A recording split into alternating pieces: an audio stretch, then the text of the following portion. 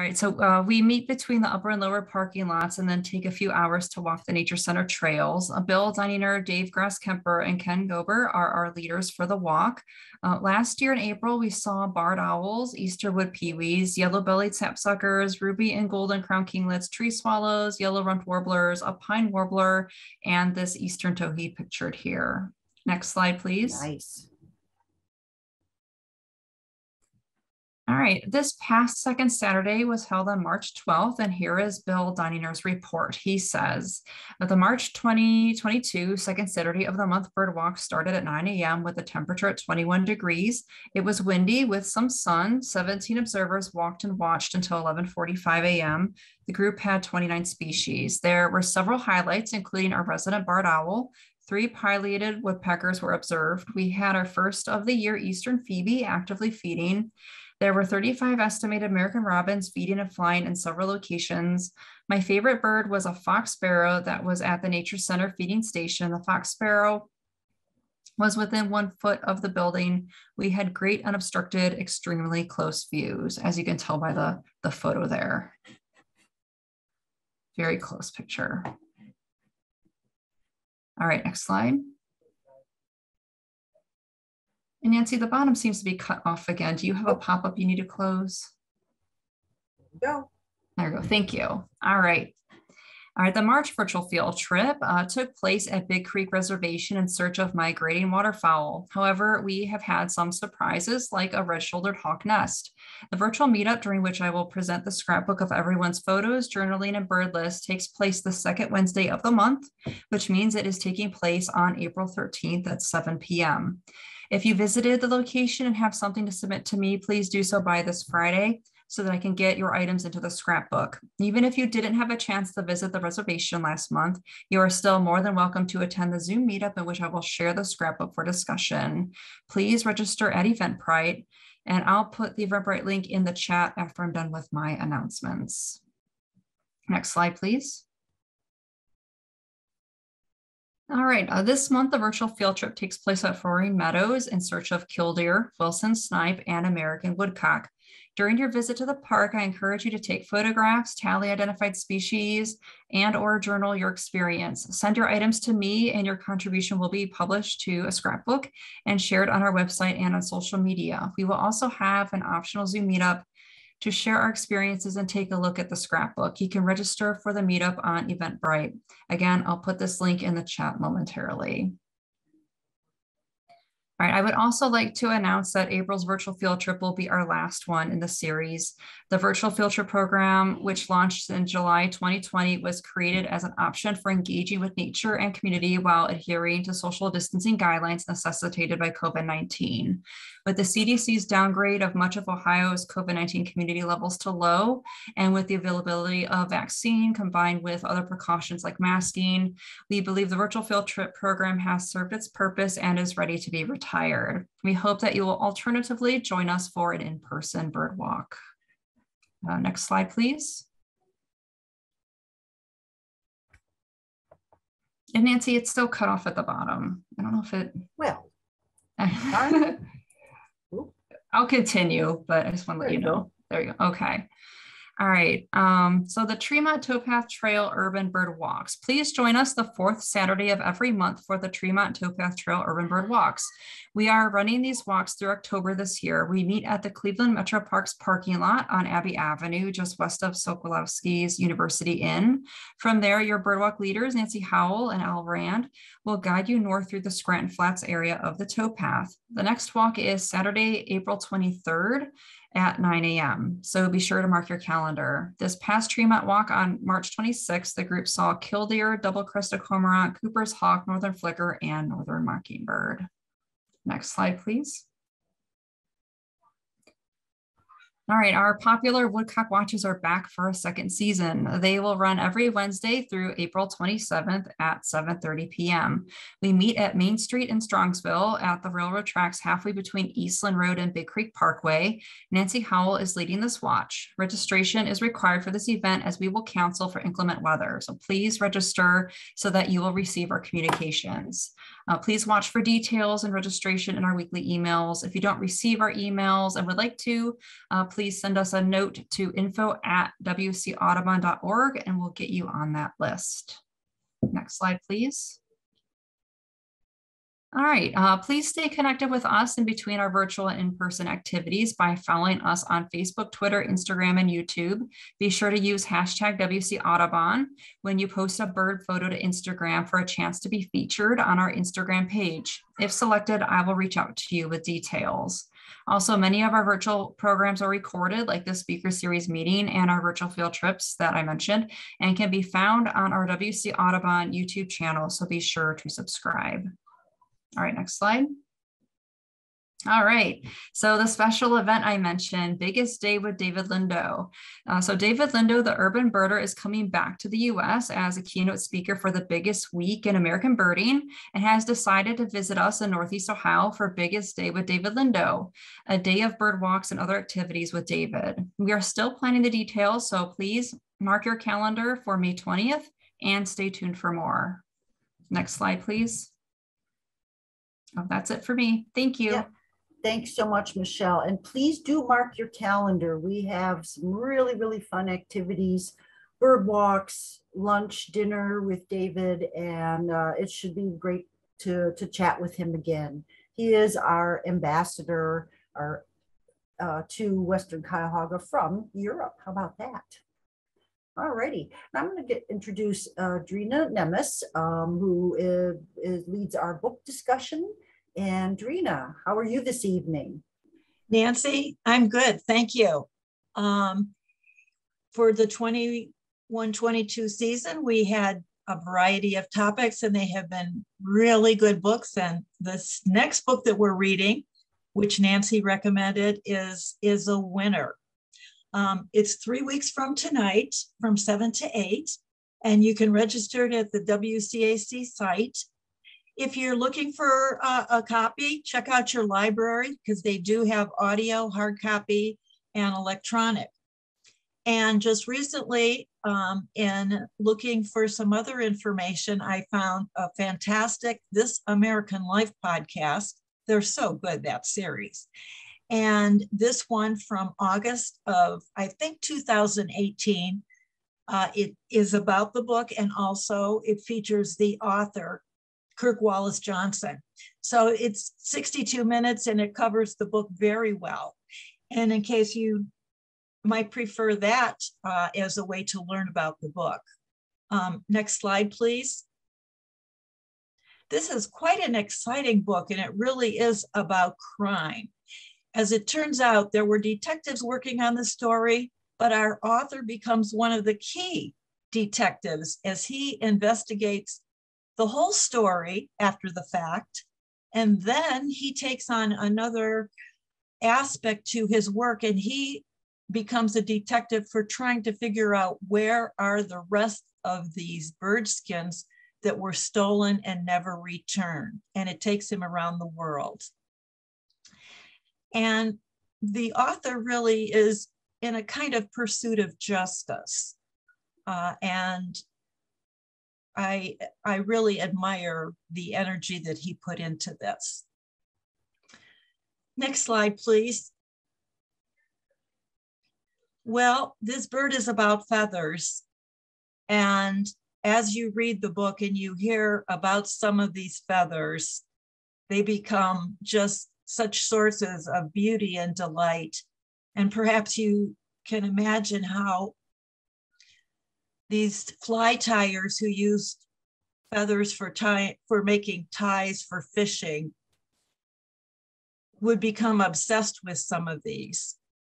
Now here's a greater bird of paradise. And this was one of the birds that was, many of the birds of this species were stolen from the museum. They were prized possessions. And some of them were stolen from the collection of Alfred Russel Wallace, who had collected them in the mid-19th century.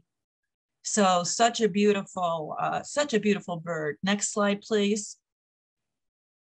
And I just wanted to include a couple more because these birds are so beautiful. And can see why perhaps people would want these feathers. I came across a couple of common names, blue chatterer and actually Indian crow. And I had not heard those before, and they really don't come up on eBird. But blue chatterer and Indian crow are the terms used by those who sell feathers, legally or illegally. And blue chatterer refers to the cotinga birds species, those that are blue, and there are about 7 of them. And there's one featured here. And then the red ruffed fruit crow is the common name in eBird. And that's referred to as the Indian crow. And it too has magnificent feathers. So there are so many other birds and their beautiful feathers that are brought up in the story. And please join us 3 weeks from tonight. Thank you. Thanks so much, Drina. Look at those birds. Wow. It is an exciting story, that's for sure. You will have a hard time putting the book down. All righty, I do want to mention a couple of other things that we have for sale on the Western Cuyahoga Audubon website. We are partnering with Tilth Soil, which is produced in Cleveland by Rust Belt Riders. What they do is they collect food waste from restaurants, from households, and do industrial composting.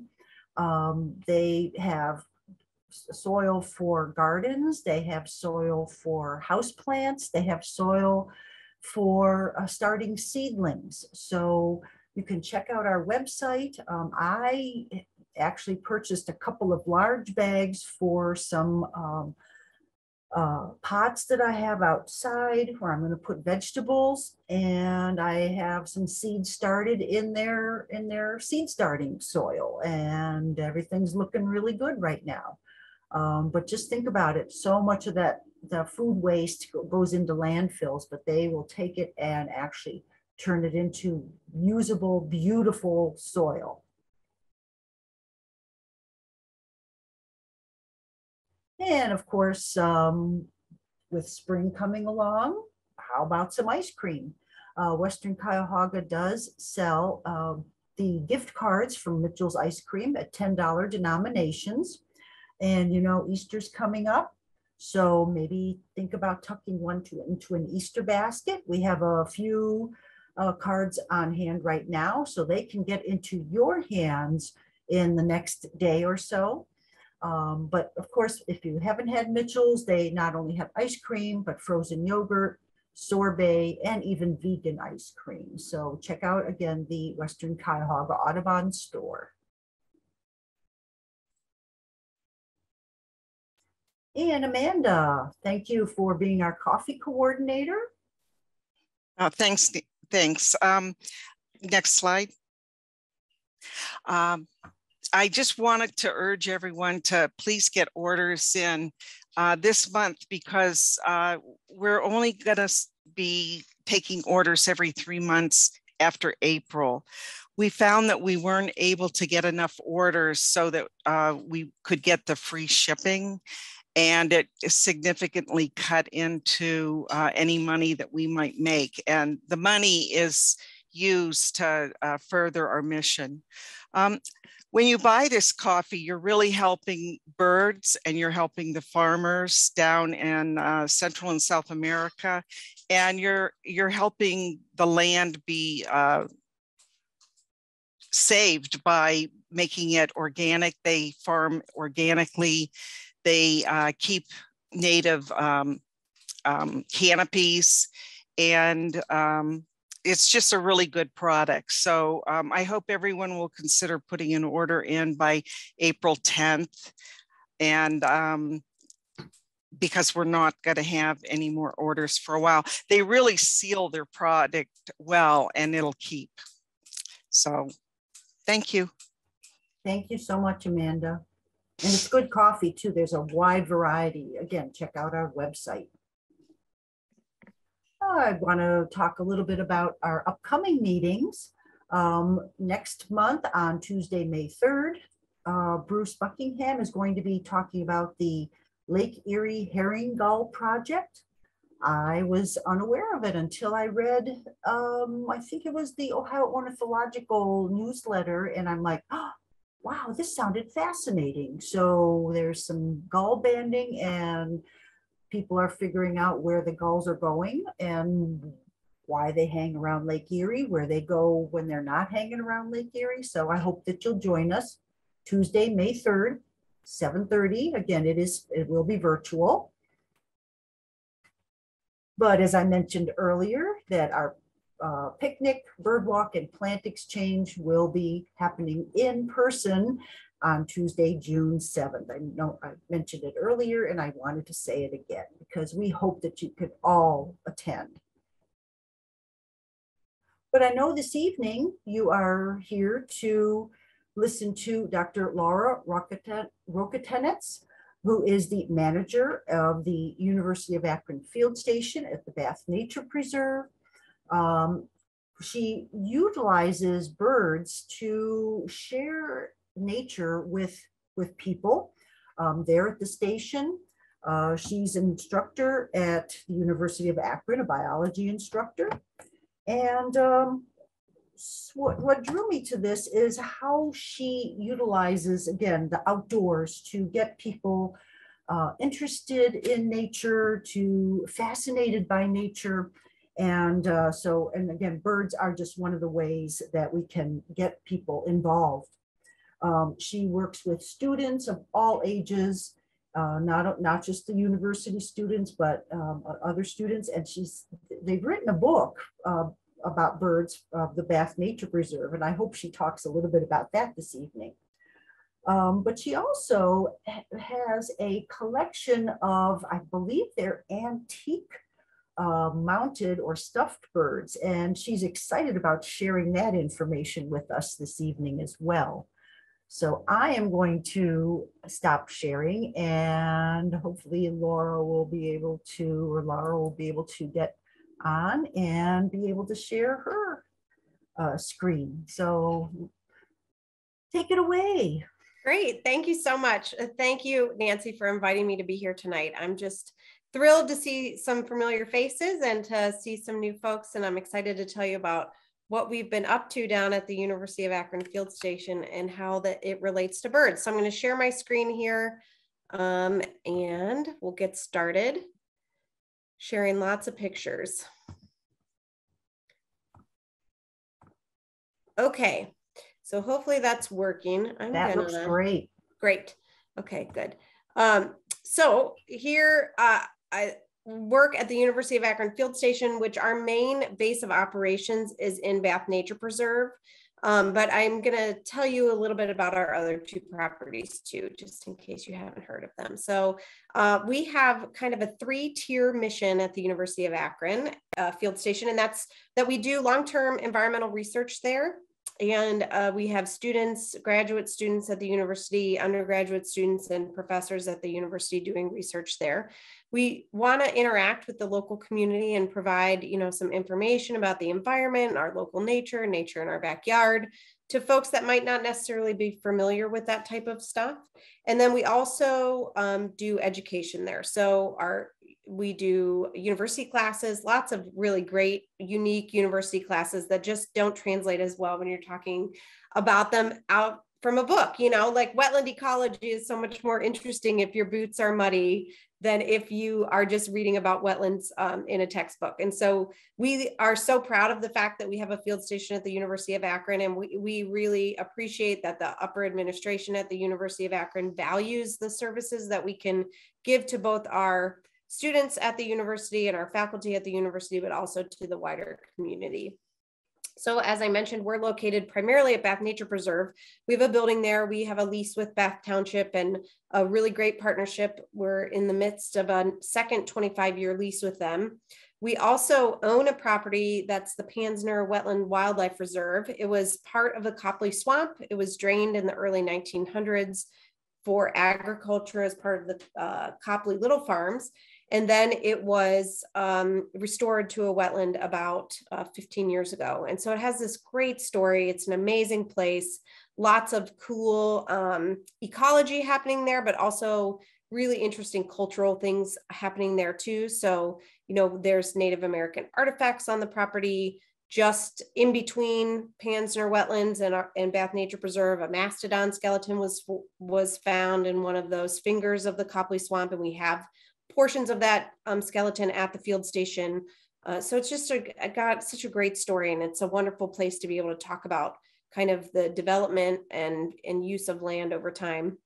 And then we have a tiny little property called Steiner Woods. It's adjacent to Bath Nature Preserve, 23 acres, but has one of the longest salamander studies around, long-term salamander studies on the mole salamanders and their migration in the spring. So it's a great site, and we're hoping really to take a building on that property and turn it into a place where we can have artists and scientists working together to help educate folks about the benefits of both of those things.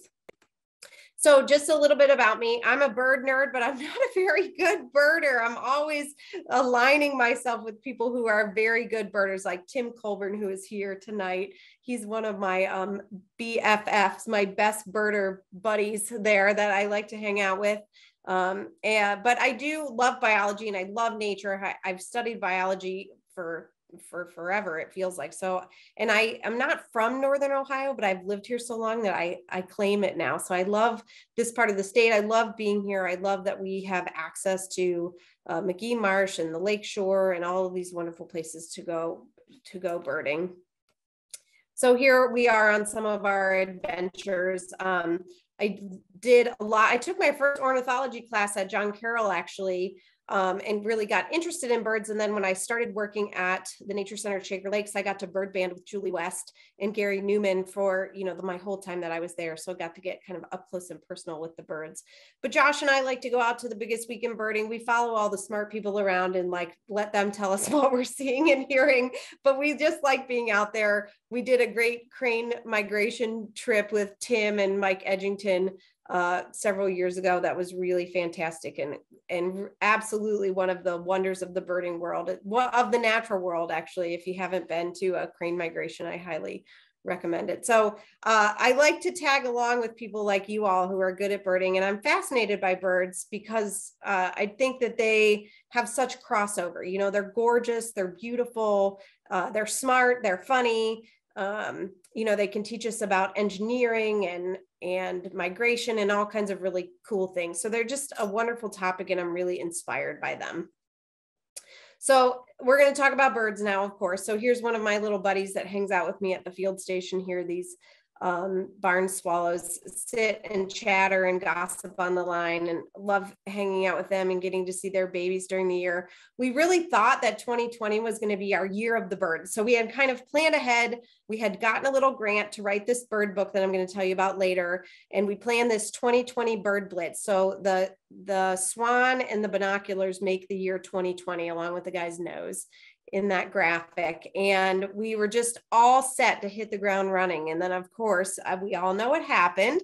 And so the book became a kind of labor of love over email back and forth with my co-authors during the pandemic. And I have to say it was a great pandemic project, but it was not kind of the bird filled year that we thought it was going to be, because we were all kind of stuck apart and stuck in our houses and, you know, trying to stay safe. But one of the things that we did right before that happened was that Mike Edgington worked with the eBird folks to help set up some eBird hotspots at Bath Nature Preserve. So Bath Nature Preserve has 199 species that have been observed at the Nature Preserve. And I would invite you to come down or to plan one of your walks at Bath Nature Preserve. We'd love to host you down there. But Mike also set up these regions of Bath Nature Preserve that are specific areas. So like Garden Bowl is a specific area of Bath Nature Preserve that people can record their observations at. And so this was a really important part of writing our book, because we were able to take a list of the species that people were seeing at Bath Nature Preserve and make sure that we were kind of hitting the most important species, because we really wanted that to be kind of a place-based document. So when I started, there was a bluebird trail, and it's pretty decrepit, as you can see from this picture over here, with a little tree swallow sticking his cute little face out. And so we've begun taking down some of those older boxes and replacing some of them with newer boxes. And trying to mobilize volunteers to help us with that Bluebird Trail. We have a really great person in Summit County named Marcy Grand from Ohio Bluebird Society who helps us with that Bluebird Trail upkeep. So this was kind of, when I started there in 2015, was one of the first things that was very obvious that was happening at the field station property, and kind of something that I wanted to take on as a pet project. You know, as I get more and more responsibilities, it's hard to kind of keep up with this kind of stuff. So I'm looking for new volunteers to help with that as we move on. We've also had some Boy Scout projects who have been focused on birds. So some of them built, you can see the duck, the mallard rings and the wood duck boxes in this picture. And then we've also had them help with a bird feeder area that I'll talk about in just a minute. We do a lot of bird programming at Bath Nature Preserve. So part of our agreement with Bath Township is that we host about 12 outreach events a year for the community. So these are free of charge most of the time, unless we need to charge for like an artist fee for nature and art workshops.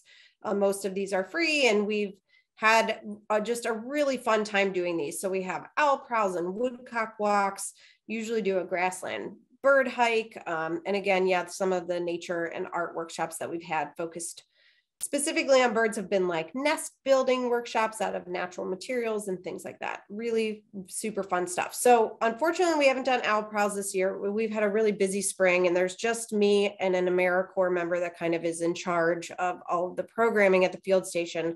So we're going to do some woodcock walks / owl prowls / stargazing, if the weather's nice, walks next week down at the field station. And I will be posting something on our Facebook page about those events soon, and how you can register through Eventbrite, because we'll try to keep the groups smaller than normal. The first time I did a owl prowl at the field station, it was my first year. We had a parking lot that could fit like 5 cars, and I think we had 88 people show up. So it was a little overwhelming, and we started taking registrations after that. People love owls. I've got to tell, wow, that's amazing how people will mobilize for owls and owl pellets. It's pretty great. The woodcock walks also gave us our first opportunity at the beginning of the pandemic to make like a online, presentation about woodcocks. We really, the same as everybody else, I'm not super tech savvy. And so some of this stuff was a steep learning curve for us. And we really had to think about how we're going to try to transform our programming to something that was virtual and online. And the woodcock walk was one of the first presentations that we did that way.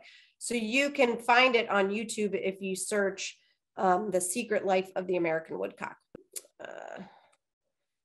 So one of our other outreach initiatives about birds has been these signs that we've made. I know you can't read them, and that's not the point. You'll have to come visit us in the fall or spring to see what the signs actually say, but just the variety of birds that we have down there and that we wanted to highlight for people out walking the trails. So these are signs that are stuck in the ground, like temporary signage that people walking the trails can stop and read a little bit, say about a great blue heron when they get near the garden bowl wetland, or when they see the trumpeter swans out on the garden bowl nesting with their cygnets, they can read a little bit about them. And then we leave them up for about a month, and then we take them down, and then we've now used these 2 years in a row. So this was our first, again, attempt at thinking about how do we help people passively appreciate nature when we aren't necessarily leading hikes for them. And so this was a really fun thing. We gave them a bingo card.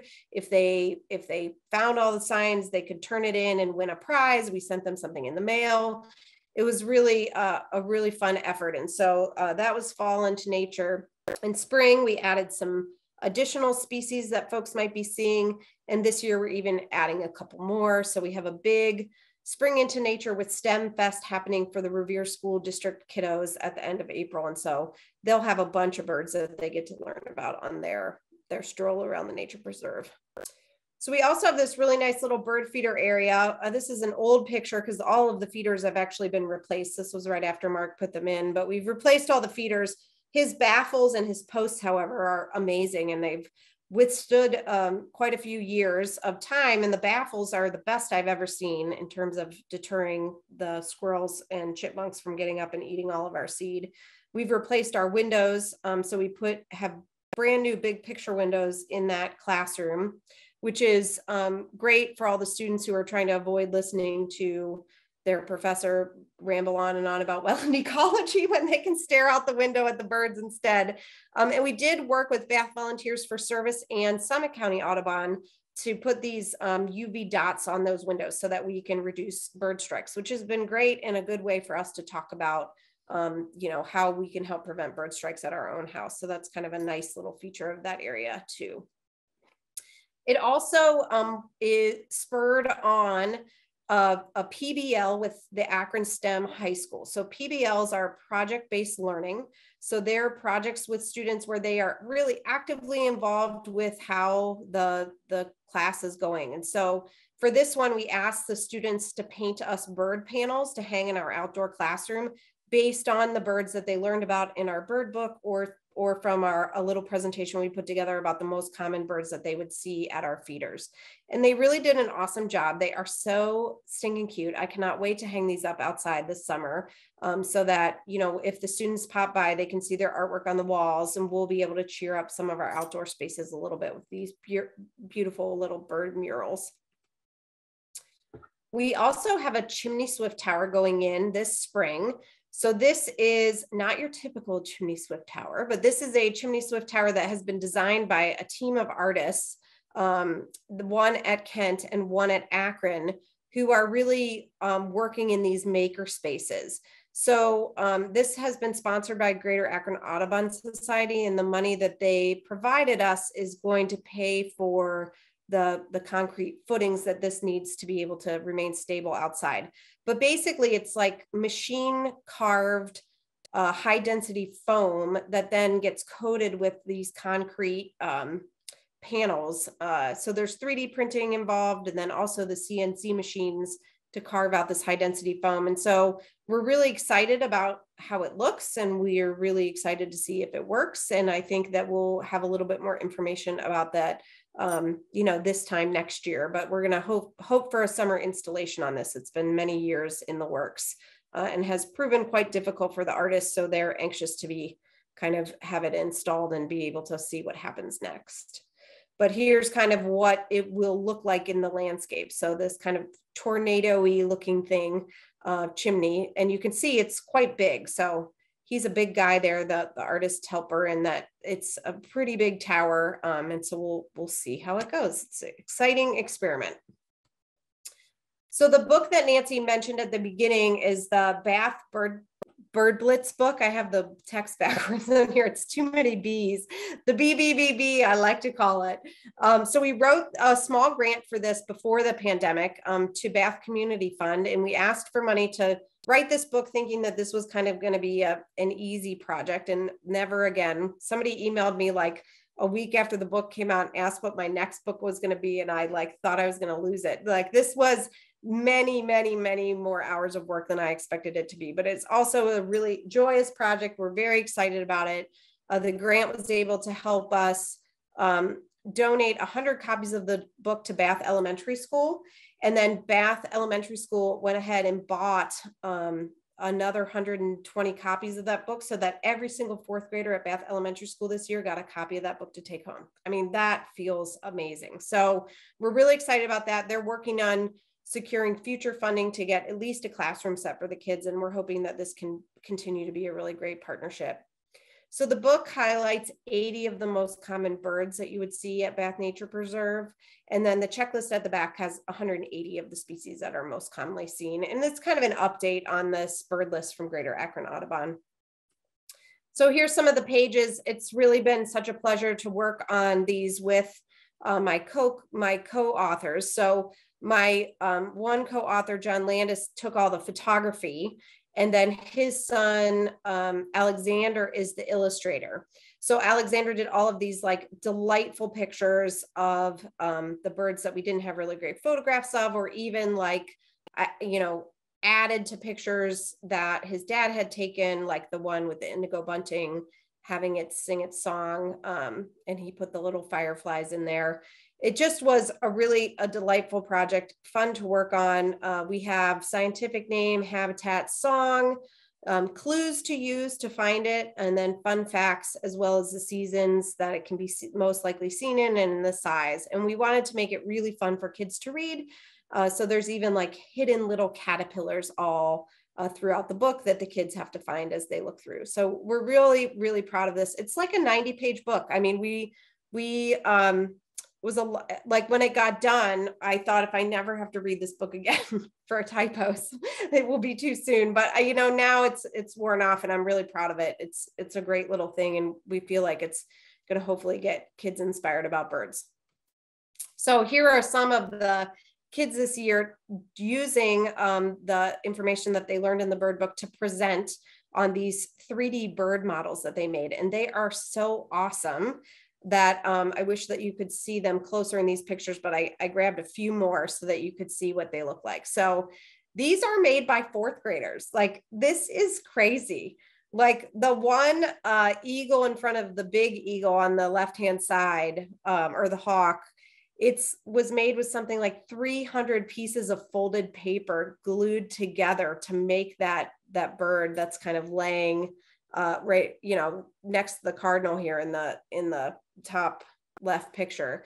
These are just incredible little bits of art, and we feel like that the bird book is able to start these conversations with kids in a way that makes birding really accessible to him. And like, how wonderful is it to think about inspiring the next generation of birders? I mean, we know how cool birders are, but like, if we can get them started early in 4th grade being enthusiastic about these things, this gives us real potential for having a great group of citizens who care about birds and bird ecology by the time that they're adults, and, you know, wanting it to be part of a club like this. So it's really exciting. And I'm really happy that this is what came out of this bird book collaborative with Bath Elementary School. One fun thing that happened this summer was that I got to go to Hog Island in Maine. So I'm not sure how many of you guys have gotten to go to Hog Island, but if you haven't, I highly recommend it. It was really wonderful. And I got a scholarship through the Black River Audubon Society. And this has been a nice partnership because it's grown over time. I got to go give them a presentation about my trip to Hog Island. But we started talking about plastic pollution and the impacts on birds, and they'll be joining another group that I belong to, Surfrider Foundation Northern Ohio, at our first beach cleanup of 2022 out at Lakeside Landing in Lorain on April 16th. And so being able to combine cleaning up beach plastic with some birding out there at the marina in Lorain is going to be a really great new partnership that I'm pretty excited about. So stay tuned for more info on that. Yeah, super great time. I had a blast. I was really actually quite nervous to go to camp. Like, I didn't go to camp when I was a kid. So like, to go to adult camp, I was having a little anxiety, but it was really wonderful. It was so fun. I met some great friends and anxious to stay in touch with them. And one other really amazing thing about this trip is that our instructor group was a group of super diverse individuals. And that felt really nice. And because we really believe at the University of Akron that birding is for everyone. And, you know, sometimes we really get kind of segregated in our own silos, both in academia and in life. And to see people of all ages and backgrounds and races and religions come together to do the Hog Island thing, and also at the University of Akron Field Station, is really important for us. And so we are proud of the fact that we've been able to bring like almost 5,000 kids to the field station since 2015. And we provide all of those at no charge to our partner schools. So we don't charge for like a day use fee or anything like that. We don't charge if I go into the classrooms. And oftentimes if a school needs help with transportation, we'll pay for their buses. So we have a little friends group, a University of Akron friends group that helps offset all of those costs. And you know, with that Little Bath Community Foundation grant, we were able to buy a classroom set of binoculars. And so just having tools on hand and wonderful volunteers on hand, like here's Mike Edgington standing up on that bench with all of those kiddos around, helping them see what's going on at the Garden Bowl, is just really, it brings me such great joy. So here's Becky Donaldson. You guys might know some of might know her. She was helping with a field trip one day, and that was the day that the trumpeter swan's eggs hatched. And so the kids got to see like brand new baby cygnets swimming around. It was just totally cool. So yeah, wonderful stuff happening at the field station with kids and birds. And once they get a pair of binoculars in their hands, they are just off and exploring. And it's just such a wonderful thing to be a part of. Okay, so I'm very excited about this new thing that's happening at the University of Akron, which is that we have an unclass through our Experiential Learning Center called Discovering the UA Museum of Zoology, a Natural History Mystery. So I was at a talk on ivory-billed woodpeckers quite a few years ago at the field station, and somebody said to me, the University of Akron has an ivory-billed woodpecker. And this was news to me, and I could not believe it. I mean, I was floored when I found out that this was indeed true. So this is our little female ivory-billed woodpecker. She is at the taxidermist right now getting restored because she is like 125 years old. So she needs a little bit of help. But this led me on to this treasure trove of all of these birds. So this is a picture of a professor that we ended up identifying who he was. And I think he was a professor at the university like in the 1950s or 60s. And so you can see all of the birds that are there. And we have all of these birds still in our collection. So we had started digging in because around the same time that I learned about the ivory-billed woodpecker, I was contacted by an Akronite, a person that lives in Akron, who is very passionate about the University of Akron and also happened to be an ancestor of Thomas and Sarah Rhodes.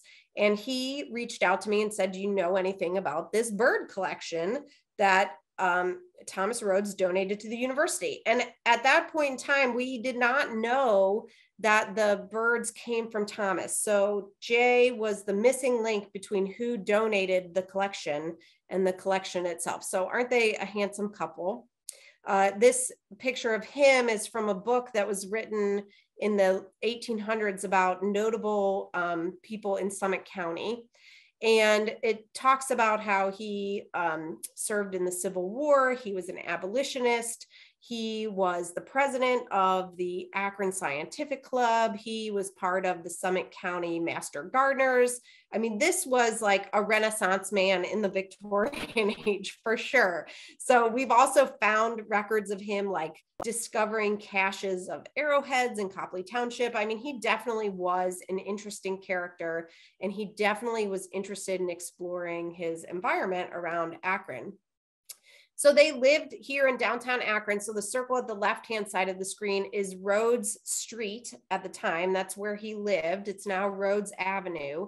And the circle in the middle, the orange circle in the middle of the screen, is Bookdole College. So Bookdole College was the forerunner of the University of Akron, and it was founded in 1870. So Thomas Rhodes lived down the street from the University of Akron at its founding. He probably rubbed elbows with John Bookdole and all of the people that were kind of instrumental in the founding of this university. And he obviously was a man that was interested in that idea of higher learning and science and study and what was happening in the environment at this time. And, you know, if you think back on the late 1800s, this is when Darwin was putting forth his, theory of natural selection. There was a lot of exciting things happening at this time, and colleges being founded and all of that stuff. So this is his obituary on the right, and a picture of them in the middle of them in later years. You can tell kind of their gray hair. And his obituary says, Thomas Rhodes of Akron was a pioneer and a rich landowner. And at the top, it says he loved birds, his country, and something else. I can't read it because the thing's in the way. Oh, and his church.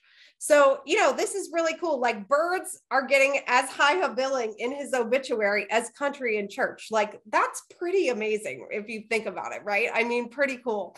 So we found these old newspaper clippings from 1904 and 1910 that he donated 600 specimens to the University of Akron. I mean, this is outstanding. And the clincher for me because I hang out with a lot of very interesting, cool women who are bird nerds too, was that Sarah was the taxidermist. So actually our taxidermist at the university is a woman. And I just think that that's so cool, because certainly the women in the Victorian era were doing very cool things like collecting plants and seaweeds and mosses and those kinds of things. But to think about Sarah kind of getting in there as the taxidermist is pretty amazing. So, you know, we have all this information. We have specimens. They're not labeled well. We don't know where they came from. That was part of the disappointment of the ivory-billed woodpeckers, that we have no idea where it came from. We don't know what year it was collected. It just has a tag that says this is an ivory-billed woodpecker. So, but you know, it says that he traveled into South and Central America and secured specimens in Panama. I mean, this guy was well-traveled, and to think about doing that kind of stuff back then is pretty amazing. And so it feels like it should be a book. It feels like it's its own kind of mystery novel, and that's totally what gets me excited. So this is Old Bookdole Hall at the university right after the university was founded. I mean, it's just amazing. I think about, like, I would have loved to go to college at this time, just like these, you know, huge old buildings. And we found in 1882 that they had a natural history room. And these are kind of like these cabinets of curiosity, these ideas that learned people were putting things in cabinets and then inviting other learned people to come look at them, to admire them, to think about prestige and wealth, to learn something about things that they didn't know about, and to be together in these spaces, right? These are really the forerunners of our natural history museums. Very cool stuff. So this was in a yearbook. It has some information about where some of the specimens came from. Well, Old Bookdole Hall burned down in 1899. So we imagine that many, if not all, of the natural history specimens in that room at that time were lost, although there are some anecdotal reports that people were grabbing books and specimens and running out of the hall. Bookdole Hall also burned down in the 70s. And this was part of where Rhodes's collection was stored in the 1910s. And so if they were still there 50 years later, we don't know, then a lot of our specimens are pretty well damaged. They're pretty sooty looking, dirty, dusty type things. So again, this is concurrent, happening at the same time as the Museum of Natural History up in Cleveland, which wasn't officially founded till 1922, but was kind of growing on this idea of these collections in 1836 and 1869. If there's a really great exhibit there now called the Cleveland Museum of Natural History 100 Years On. And this is a picture of the original archites. Here is on the wall up above them, this oil painting. You can see this box on the wall filled with birds. Well, that's this box right here. So they had this cabinet of birds in the original place of the archites. There's a really great book, when I'm holding in the right picture, is a book called The Archites, and it talks about the founding of the Museum of Natural History. But this idea was these were contemporaries of Thomas Rhodes. And, you know, so they were all kind of doing and thinking the same thing. Here's my cute little class and me with my co-teacher, Gary, taking the kids to this exhibit. I call them kids. They're like adults, but they feel like my kids. So it's fun to get to bring them to places like this and have them get to explore a little bit of the area. So here's the start of some pictures of the Rhodes collection. And what we're having the students do is add them to a digital collection database, because that has really been what's lacking for the last 125 years, is any type of database, so that we can be able to search them, know where they came from, know who they came from. So the students have so far taken down, I think, like 70 individuals and gotten them photographed from all four sides, and put in their tag information into an online database that will be preserved for much longer than maybe even the birds will be, and will be accessible to the general public. We had a really nice article in the Akron Beacon Journal a couple weeks ago. So if you search for it, it's called Ivory-billed Woodpecker Gets Top Billing at the University of Akron. But there's some nice photographs of the birds and students in there. So we've been able to take some of these birds and do some artistic interpretations with them. So posing them in ways to get people to think about what these birds mean, what their lives meant, what good are they now, what good are collections now. So we've been able to do some art with that. This will be on display at our end of the semester show. The students have gotten to get in there and get some cleaning done. So you mentioned the feather thief at the beginning, and we also have one of the birds here with the big floopy tails. I cannot remember its name right now, but yeah, so we're super bird of paradise. We're super happy that we have some of these, but as you can see, they are in pretty rough shape. So they're dirty, dusty, kind of grimy. They're loaded with arsenic. So the kids are really like decked out head to toe in glasses, 2 masks, gowns, gloves, every time they're interacting with the birds, because certainly we don't want anyone to get sick. So we're hoping that they can, manage to get these guys cleaned up enough that at least we can show them off a little bit, even though they're obviously a little bit rough around the edges. We've also been able to do these 3D scans of the birds, and I'm probably running a little bit. Oh no, I'm doing okay, I think, at 8:30. So here, I want to show you real quick. Let's see if it goes to this page. Can you guys see that page with 3 birds across it now, or did it stay on the PowerPoint? 3 birds. So if we hit this view in 3D, we're able to turn these birds around. Are you able to see a woodcock that's spinning around like a record player? No? No. Okay. Let me see 1 second. Let me go back here. All right, I'm gonna reshare. Hang on, I'm gonna show you this. There we go. Hang on, this should work. Okay, now can you see the woodcock spinning around? Yeah. Yes. So the Myers School of Art has been able to, and we could zoom in on this, and this, obviously we don't have text up here yet, but this is a taxidermied bird done by Maria Burke, who is our taxidermist for the field station.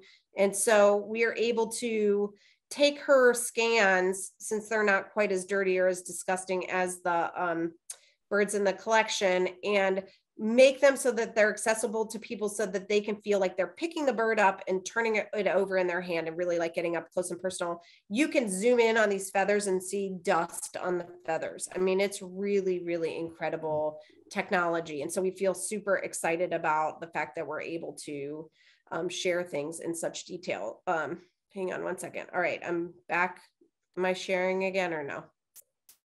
Did I lose myself? Hang on. Hold on. Okay. I don't know where my actual, let's try again. All right, let me get back down to where we are. We're almost at the end. You guys have been good troopers. Okay. So we have this 3D database that we're going to be able to share and add to over time. This is the short-eared owl that Maria did for us, and the woodcock she did for us, and the scrub jay is one of the original birds in the collection. And so we'll be having QR codes available at our art show. April 29th is the opening, but we will have birds on display at the Akron Summit County Library in downtown branch for I think a month, probably like the month of May. And then there'll be an exhibit that's a combination of students from the art school and my students from the natural history mystery class putting together an exhibition at the Cummings Center for Psychology at the University of Akron campus. They have an Institute of Human Cultures, and we're gonna have 2 spaces within that building where we're able to show off some of the birds, as long as we can keep them under glass or behind glass, as well as this other idea of like these cabinets of curiosity. So the idea that people collect things in order to kind of tell a story about their surroundings and to display things like wealth or curiosity to friends or strangers, colleagues, is really intriguing to us. And so we're excited to share that information with other people. We'll also have some really beautiful art by another artist called, whose name is Maria Uhazy, who does these really kind of Gothic interpretations of nature. So kind of macabre looking nature, maybe blood and guts and beautiful bird heads and flowers all mixed together. And it really kind of ties together the idea of the taxidermy and the art and these cabinets of curiosity all together. So we're really excited. It's starting to come together now. I mean, I feel a little bit unsure of how it will all end up in its entirety, but I'm sure it'll be great. So, and that's all I have. I really am so appreciative of Nancy asking me to tell you about all the fun stuff we do about birds at the University of Akron. It's one of the greatest pleasures of my job is to get other people of all ages excited about the nature that's right in our own backyard. And yeah, birds, of course, are just such an integral, wonderful, joyous part of that. And I'm so excited to be able to share it with folks. So I've left my contact information here. I'll leave it up for a little bit. You can email me if you know a school that wants a field trip or somebody to come do in-classroom work. We're pretty much booking out to the fall right now, but we'd be happy to talk to teachers. If you'd like to do a field trip at Bath Nature Preserve, we would love to work with you on that, to schedule something, host you at the field station, whatever might be convenient. Yeah, any way that we can help get the word out about birds, we'd be happy to. And I think that's it. I want another hour's worth. That was amazing. Thank you. Amazing. Just, whew, I don't know where you get the energy. I'm tired. No, I'm going to open up so folks, you can unmute and ask questions. I don't see any questions in the chat yet, but I would love to, have a discussion or again, just toss out some questions. I know I put in the chat how important just not learning about birds through biology, but the art and the literature and photography and history. And oh my gosh, I mean, there's so many ways that things can be tied in. Yeah, and it's like one little thread. I mean, I just love that you guys are going to read The Feather Thief, because we talked about that actually on our first class. That this is actually a really valuable collection, but it's been basically just kind of shoved in a closet. It got used for classes on occasion. We had wonderful ornithologists at the University of Akron. So we had Matt Shockey, who was the ornithologist that studied fossil bird coloration in feathers. We had Anne Wiley, who was studying isotopes in albatross. We had Greg Smith, who was the person that had the field station manager job before me. He studied birds. So we've had great ornithologists. We've been really blessed but they've all left. And so we don't have anybody kind of like rah-rahing for this collection now. And for me, that feels really meaningful. Like these little dirty, soot-covered, dusty birds need somebody to advocate for them, that they're worthy and that they have a place in both educate. We also have, besides all of those, the taxidermy birds, like the stuffed birds that are posed and mounted, we have drawers and drawers and drawers and drawers of study skins, which we don't even know what's in there yet, right? This is probably a multi-year project just to be able to sort through those drawers, find out what we have. Some of the taxidermy birds are stuck in the drawers with the skins. So we don't even, the collection isn't even well separated. It's like, it's digging through a mound of history. And that to me is that little thread that connects everything, like getting to learn about Thomas Rhodes and his connection to my friend Jay. And, it's just incredible. It's just like, how could you not love digging into your own little mystery, right in your own place of work? Oh, that's a great question, Mike. We don't accept any birds right now, but we could once we get our salvage permit back up. So part of one thing that was really stressful to me at the beginning was like, I couldn't find any permits for anything like when I started. And I'm really stressed about that stuff because we have salvage permits for the field station. I keep, track of everything. And I called and talked to the U.S. Fish and Wildlife, and they're like, "Oh, you're a public university. You don't need the collection permits because your grant, you have this clause." And he sent me the clause that we were in and covered by. But he said, if you accept new birds, you'll need a salvage permit. And just because we've had such faculty attrition over the years, that stuff hasn't been kept up to date for the University of Akron. We have a salvage permit for the field station, but we don't have a huge budget to do the taxidermy and the prep or the people for lights out Akron. We'd like to, and we definitely, there was a little, we're hoping to put it in the show. There was a little initiative on campus to check out the Polymer building. I don't know if you guys know the Polymer building at the University of Akron, but it's that big glass building that kind of sits back on campus. So students were walking around that several times a day during migrations to count the birds that had hit that building specifically, because it's all glass. And so I think that there is some interest about it on campus, but not enough really to like kind of mobilize a task force of people that are needed to do that stuff. It was great to be able to show the kids what people are doing at Lights Out Cleveland, and they got to see how the birds were being prepped.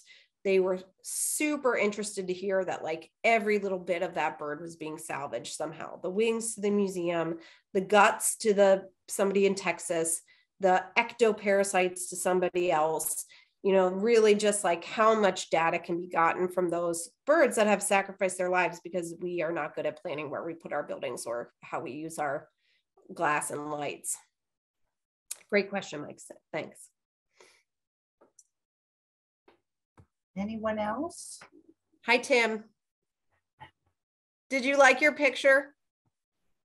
Thank you. Hey, I had a question for you. I actually had a question for you. So all those skins, I think I've asked you this before, but all those skins, there's some Western birds in there. There's some, I saw limpkin, I saw magpie, the scrub jay. Do we know if some of those birds are being claimed to have been collected in Ohio?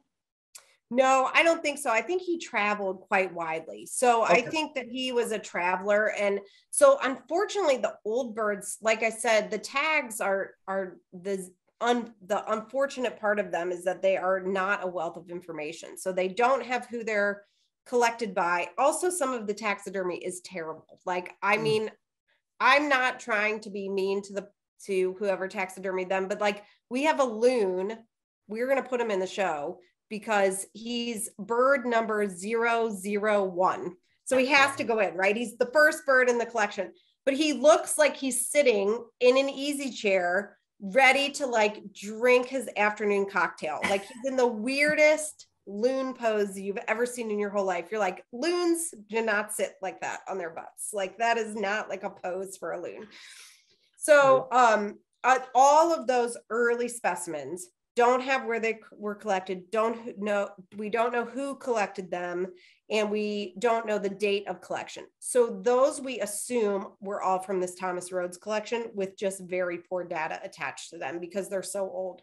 The study skins that we have are like, they say the collector, the date, the year, where they were collected. And those, we do have some that will say like, this was given to us by a different museum of natural history, like a University of Denver's museum.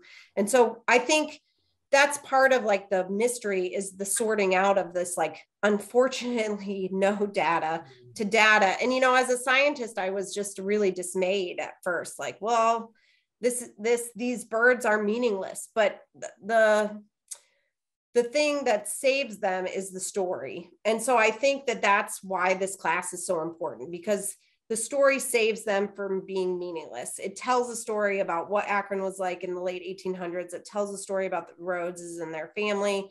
And it tells a story about, you know, philanthropy and how natural history museums got started. And that's what we're trying to convey as best we can. You know, it is a shame though, that we just have it's just a dearth of data, you know, really, it's just not there. Yeah, it really starts up the curiosity when you see all those different birds from all over. Yeah. See, one thing I forgot to, go ahead. Sorry, go ahead, Nancy.